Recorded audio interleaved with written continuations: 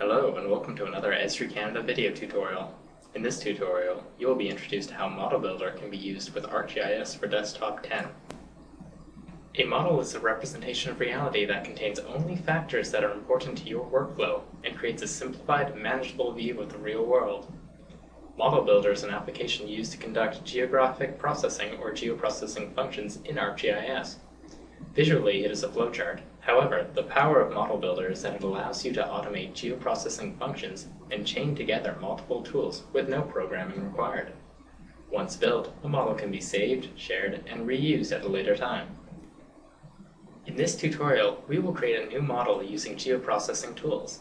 We will then export the model as both a graphic and as a Python script. We will then create a second model using some of the more advanced functions that are available with ModelBuilder. Let's begin by extracting the data that you will use in this tutorial. Navigate to the ModelBuilder 10x zip file that you downloaded. Unzip the data to a location that is easy to remember. In this video, we will be using the C drive. Once the data has been unzipped, open ArcMap. Once ArcMap is loaded, click Cancel on the Getting Started window that appears. Select the Add Data icon and navigate to the ModelBuilder 10x folder.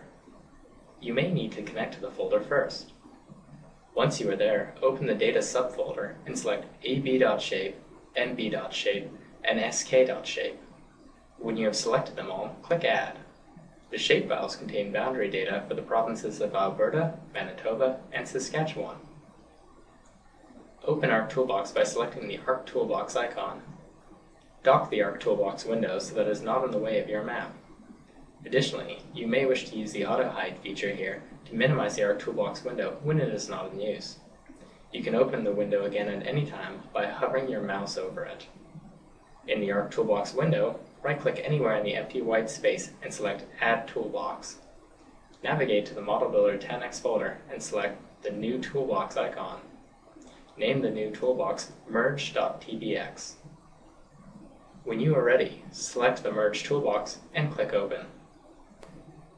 Right-click on the newly created Merge Toolbox and select New, Model. Drag and drop the three layers from the table of contents into the new ModelBuilder window that appeared. The layers should now appear as blue ovals.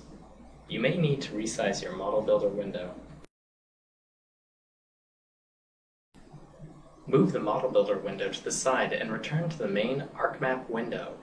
Click on the search icon to open the search window. Under the Tools tab, type the word Merge before clicking the search icon. The Merge tool should be the first result in the list. The tool is located within the Data Management toolbox, but can easily be found using the search window. Drag the Merge tool from the list of results into the ModelBuilder window. Use the Connect tool to connect the three input provinces to the Merge tool. Declare each of the input provinces as an input dataset. Once connected, the Merge tool in the output oval should become colored in. Notice that the output has taken on the name of the first input that was assigned. Double-click the output oval. Set the output to Save in the Data subfolder and change the output name to Prairies. Click OK. Double-click on the Merge tool to examine it. Notice that it looks just like a regular geoprocessing dialog box with input and output layers. Close the dialog box by clicking Cancel. Click Model in the menu bar and select Model Properties. In the General tab, name your model as Model Prairies. Give it the label Prairies Model. Give your model an informative description. And finally, check the Store Relative Path Names box. When you are finished, open the Parameters tab.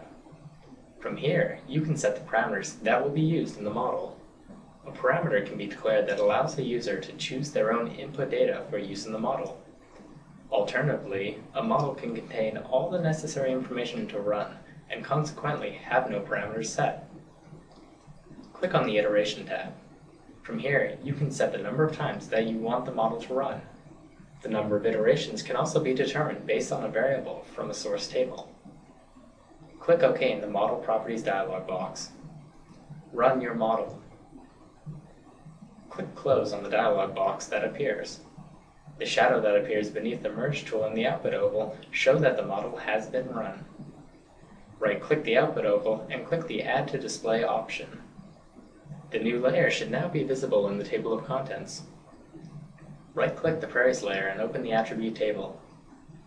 Notice that the layer is made up of the 3 input province layers. One method for sharing your model with others is to export the model to a script. From the Prairies model window, click Model in the menu bar. Navigate to Export, and then select to Python script. Save your output to the ModelBuilder 10x folder and name the output file as Prairies. Click Save. You can also export your model as a graphic. To do this, click Model in the menu bar, and under Export, select to Graphic. Export your model as a JPEG. Save the model to the ModelBuilder 10x folder and name it prairies.jpg. Click OK. Save your model. The model has now been saved as both a Python script and as a graphic. You can view and edit the Python script using any text editor on your computer. Notice that the inputs and the processes that were added in the ModelBuilder window are visible within the Python script. The exported graphic is also visible in the same folder. Models that you create can contain multiple tools and can be designed to be reusable. We will now create a model that allows anyone to define the input and output datasets.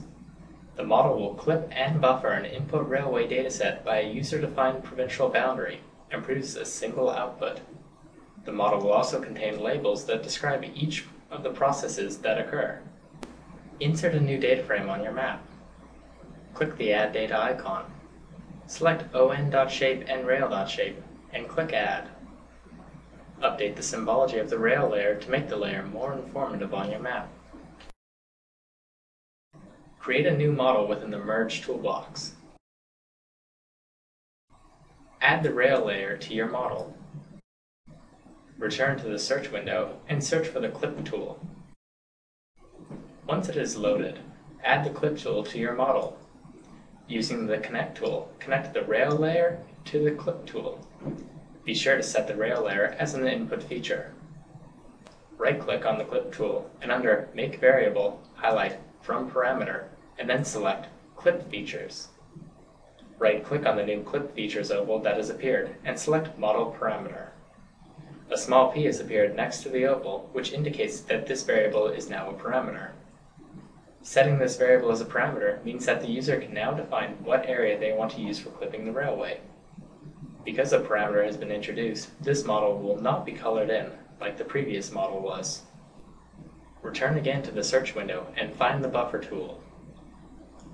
Once loaded, add the Buffer tool to your model. Connect the output from the Clip tool to the Buffer tool. Once connected, right-click on the output from the Clip tool and select Intermediate. An output that is marked as intermediate will be deleted after the model runs.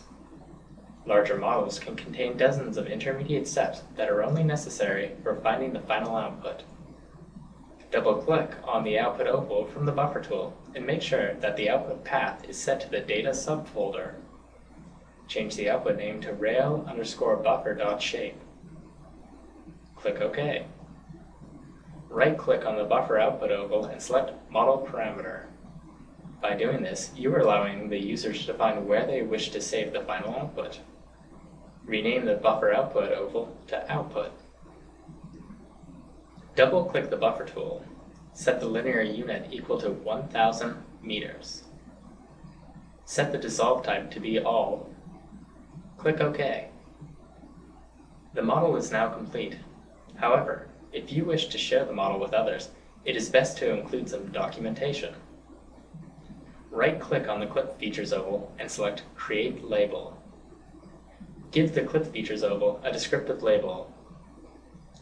Add any additional labels that you believe would help annotate the following model. In the menu bar, click Model, and then select the Model Properties option. Give your model a name, a label, and a description. Be sure to check the box for storing relative path names. When you are finished, your Model Properties box should look similar to this. Click OK. Save and exit your model. Try running your model. Notice that you are prompted for an input feature and an output location. Add the ON layer from the table of contents as your input, and make sure that the output is going to the data subfolder. Name the output on_rail_buffer.shape, and click OK to execute the model. A new layer titled on_rail_buffer should now be visible in the table of contents. This layer contains a buffer that highlights areas in Ontario which are within 1 kilometer of a railway. Congratulations! You've now successfully used ModelBuilder to create your own customized model. If you would like to learn how to do more with your newly created data, visit any of our other tutorials for ArcGIS.